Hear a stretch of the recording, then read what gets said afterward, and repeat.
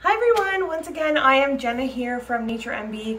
I am here with Monarch vlog number 2. If you've seen Monarch vlog number 1, you may be a little surprised at some of the progress that we see in the video today, but it has been just 2 weeks since I filmed the first one. 2 weeks, that's it.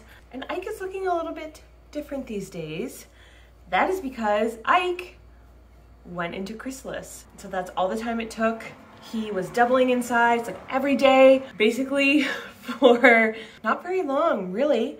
And one day he climbed up to the top of his aquarium, hung down in a little J shape, and then before I knew it, there was a chrysalis hanging in the tank. This was very exciting for me because while I had found monarch chrysalids while surveying last year, I had only found them after the monarch butterfly had already eclosed. So it was the kind of very thin, filmy chrysalis that was left behind and not the beautiful bright green chrysalis that we associate with the monarch butterfly.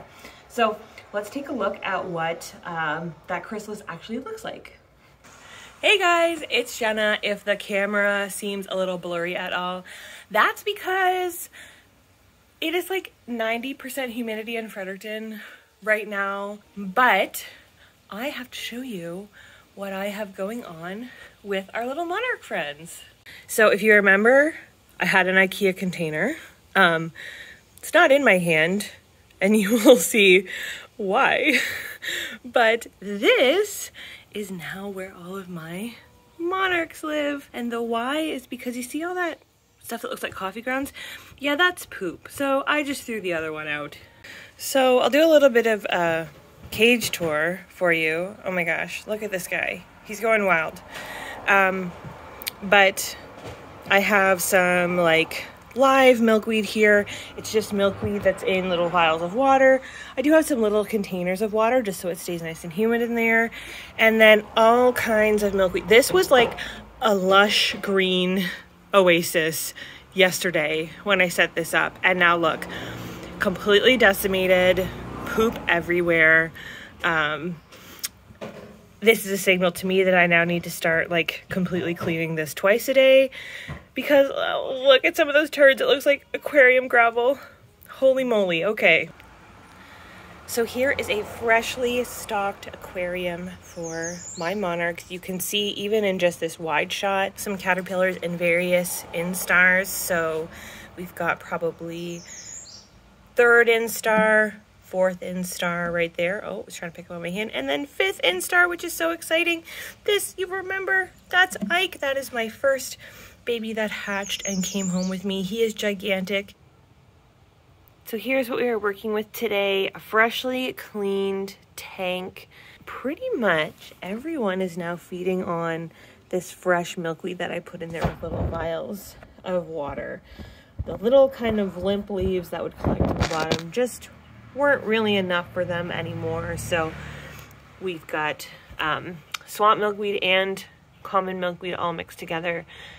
So this is what our friend Ike is looking like these days. He's a little tricky to film actually because he decided to form his chrysalis right under the little lip of my aquarium. So I can't really see him if we look down from the top, but I think this will do. You can see that the outer layer of the chrysalis is actually semi-transparent, so there's something happening in there. You can see some kind of dark shapes forming, which means the butterfly is well on its way to being formed, which is quite exciting.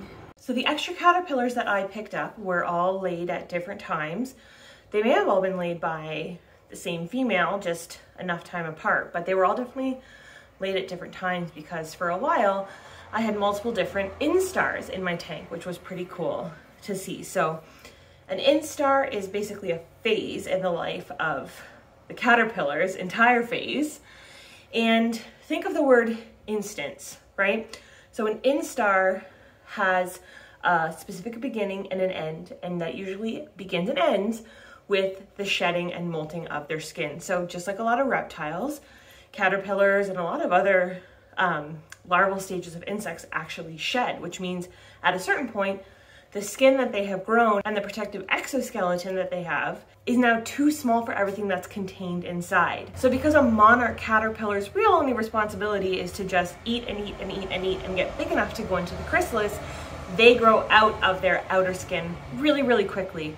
So basically what happens is the skin that they've grown, at a certain point, it'll just pop open, and it pops open from the face, which is like very cool, a little bit creepy to see, but it just pops open from the face, and they kind of wiggle out and they leave this old disheveled skin behind. With every instar, those little antennae get a little bit longer, these stripes get a little bit bolder, the colors get a little bit more vibrant, and they just start to look more and more like that kind of signature monarch caterpillar that you think of from like photos online or from textbooks. They have 5 instars, which means they molt 4 times.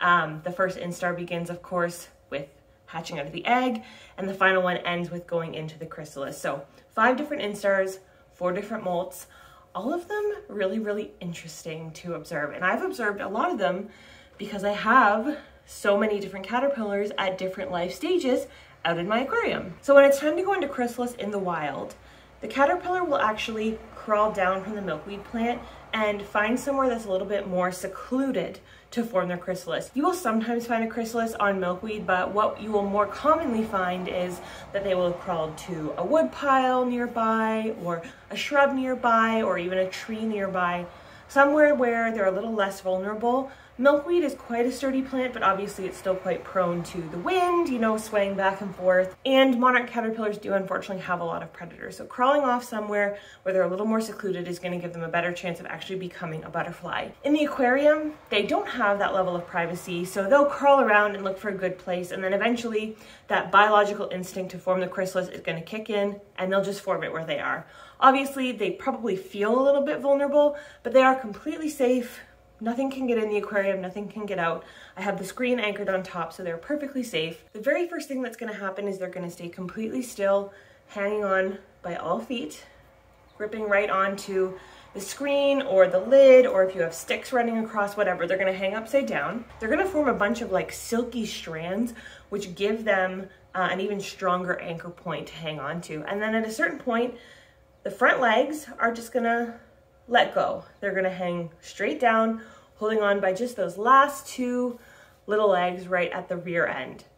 Then the head is going to curl back up and tuck in, and what you're going to see is the J formation. So literally it will look like a little letter J as the caterpillar hangs there. In this stage, you may still see the caterpillar wiggling around a little bit, the antenna may move, but something really, really magical is happening.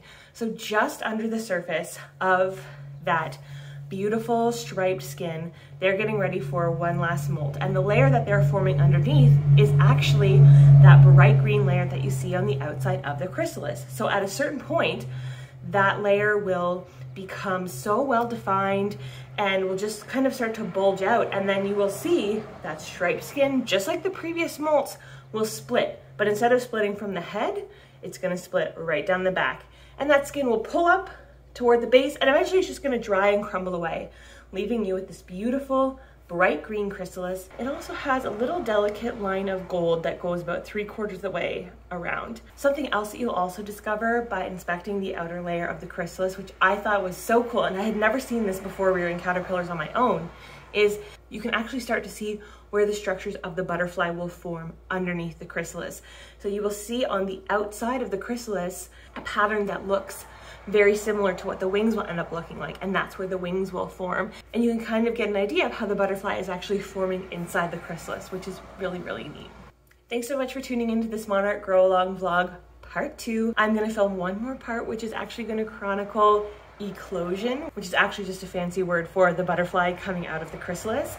It's still going to be a few days before that can happen. I can tell from looking at the chrysalis that things are starting to happen inside, but it's not quite there. So I'm hoping that maybe this time next week, I will have a butterfly to show you. I'm gonna keep a pretty close eye on its actions and see if I can get it actually coming out of the chrysalis, which would be really, really cool. And so I hope I get to share that with you. Thanks so much for watching.